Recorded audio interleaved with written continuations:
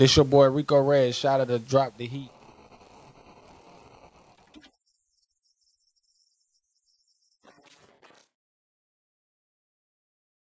And we here. Drop the Heat on a very special edition right here in Greenhouse Studios, Midtown Manhattan.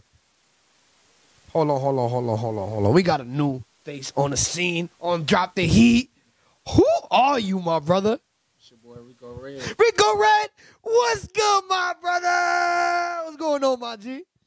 How's everything, bro?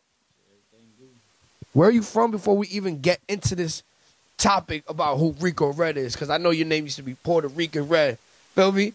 Let's get into the topic. Like, feel me? Who is Rico Redd? I was born in Puerto Rico and raised in Atlanta, Georgia, on the east side. On the east side of Atlanta? Yeah. Okay, how's the vibes in Atlanta? Like right now, 2022. Feel me? I heard it's real good place to go on network right now.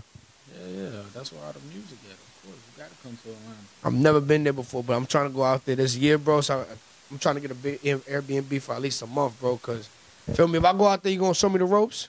Yeah, it's lit. Nah, I'm dead ass, bro. I'm going to call you and be like, yo, bro, you remember me? I interviewed you. I take me to the strip clubs or some shit. Feel me? Show is lit. All right, bet. I bet. Before we got the camera rolling, you was showing me some unreleased shit, bro. I don't want to say too much, bro, but you got some bangers on the way, bro. Yeah, and you got a song dropping tonight, also, right? Yeah. What's the word? What's the word with the song dropping tonight? Let's get some promotion going, man. It's that Yea Yea featuring Cali. You know, they already know. You got that Yea Yea for the ladies. You got that Yea Yea. You know, go get that. I fuck with the song. Feel me, Cali? Another good artist. Feel me?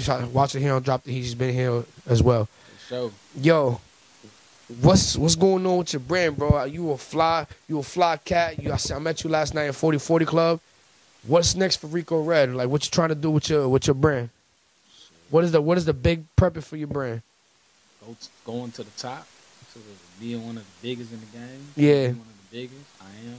You know. Okay. Not playing at all. When you in Atlanta, when you in Atlanta and then you hop around from studio to studio, do you get like the same love everywhere? Because a reason I ask that is because in New York it's not like that.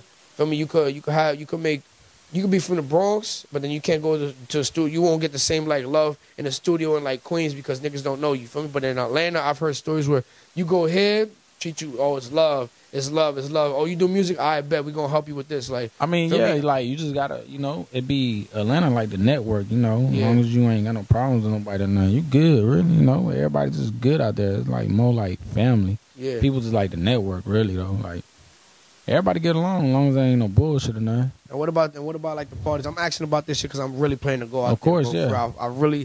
I see the movies and shit. I'm like, yo, this shit lit out there. Like for real. That's why I'm asking so much about the. For sure. I like the coach and everything. I just don't like Trey Young, bro. No cap. I don't fuck with him. So we're not even gonna talk about him. Young beast. Yeah. Yo, what about like the other influences that's in Atlanta, like the Migos and stuff? Do you ever like look up to them or anything when it comes to your craft?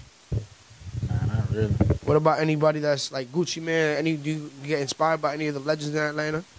I mean, you know, there's a lot of legends that put on for Atlanta, but I won't say like I just be looking up to them. I just be like, boy, they did it. Like, yeah, you know, like they represented, they came out and did their thing. You know what I'm saying? So Yeah. it's like, boy, I be feeling like shit. They can do it. I can do it. Definitely. You have a good music pattern also where your cadence you rap, but then you could make the melodic shit as well, Yeah, bro. yeah. How does that differentiate you from other rappers? Because other rappers probably can't do it. What you I mean? feel like, I said I'm not like that, but I'm saying like they probably can't do it. Like, you know, some rappers just being stuck in one lane and making certain kind of music in one lane. Like me, I can switch all over and go all over with it. Like, 'cause that's what I like to do. I like to try new shit. I don't want to just make music that's just in one lane. Like, I want to get them, like, when I get them a tape, I want them to be like, damn, I can listen to soul music on here, or I can listen to, like, fast music. That's what I want my tapes. I want my tapes to be.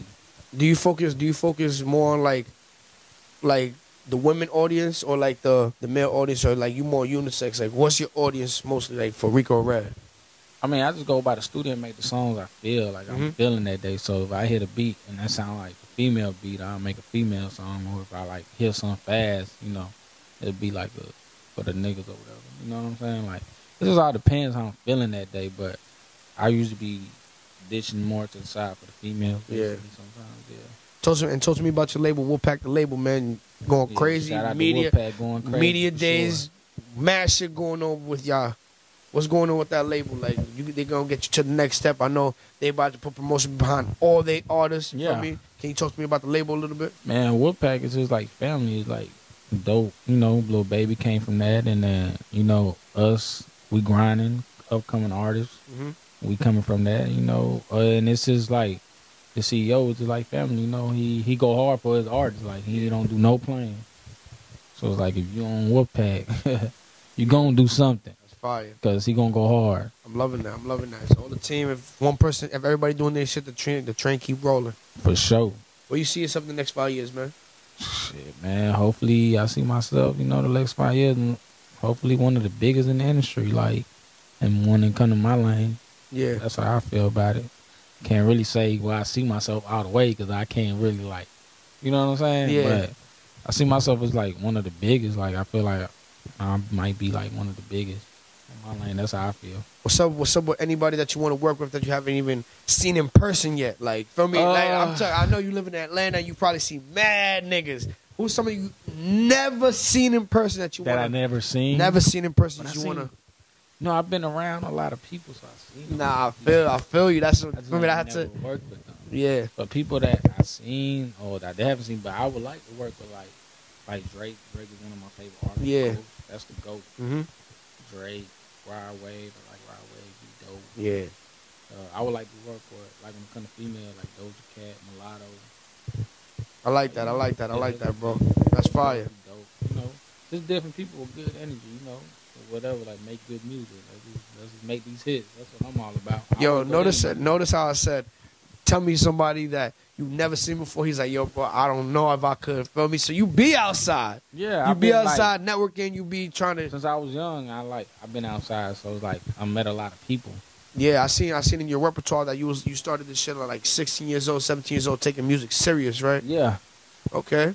And how has been the difference? Because now we got social media, bro. So you can see when you were 16, we didn't have a lot of social media. There's a lot more word to mouth shit now. I mean, like, how do you feel about like the Outkast? How we push music today? That's just different because, like, you know, like back then you can just like walk up to people and like get them your CD. Yeah.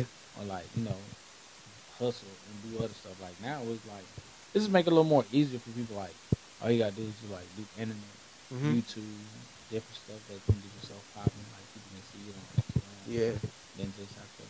But I still like me. Even though they got all that, I still might go outside, like to all the clubs and get my shit played. All right. Like I was listening. All right, no problem. No problem, no problem. Why did you choose your name, your artist name? Yeah, like why did you choose your artist name? Because you changed it a couple times, but why? I know there's a history behind it. I changed it twice because I'm black and Puerto Rican. Yeah. I was born in Puerto Rico and I came to Atlanta when I was 3 years old. Yeah. When I grew up in Atlanta, so I was here, I'm in Atlanta. But, you know, I'm mixed, so I was like, man, I'm going to call myself Puerto Rico Red. Yeah. Then I went to Puerto Rico Red, got the Rico Red. Yeah. So I was like, I just felt like it was too long for the people from Puerto Rico Red. And some people don't really know how to spell Puerto Rico Red. Yeah. Not a lot of people, they be like, how you spell it? Yeah. So it can be more easier for the people because I didn't want to make it difficult for them.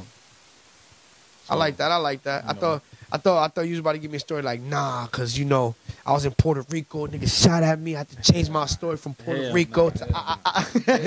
Feel me? Now everybody got a story to something. Feel me? I don't be beefing with nobody, man. That's what's up. I'm trying to give me some money. Yeah, that's what's up. I'm trying to give me some money too. For a fact. How's everything like with your personal life? You got a family? You got any kids or anything? No, I ain't got no kids. Oh, okay. Of course, family members, no brothers. Yeah. Trying to, you know.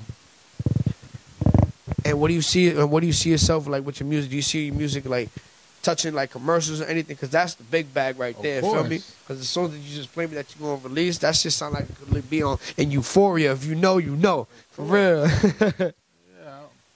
I'm gonna keep working hard, you know, to keep making all the hits I can make. And hopefully my music be everywhere like these other artists, you know, to be on TV, movie, anything. Yeah, you thought about acting? Hell yeah. Yeah, bro, I can see. Everybody think about that. I think a lot of people think about that when they like doing music. Hell yeah, I would love to be in the movie. You watch Power? Hell yeah. Yeah, I bet. I can see you in Power. And I knew Tommy shit, nigga. I can see you in that. No cap. Yeah. I fuck with that. Crackhead, anything. Motherfucker, Little Michi or whatever. I feel you, bro. Is there anything you got to say to the people before we get out of here, bro? Yeah. If you want to follow me on any social media or all platforms, you can find me at Rico Redd, RICORED. RICORED. You already know what's going on. It's your boy Will Gates. I got my boy Rico Redd to the left of me. We in Greenhouse Studios. Have to drop the heat. 5-year anniversary. We already know what's going on. We out of here. Chill. Bow.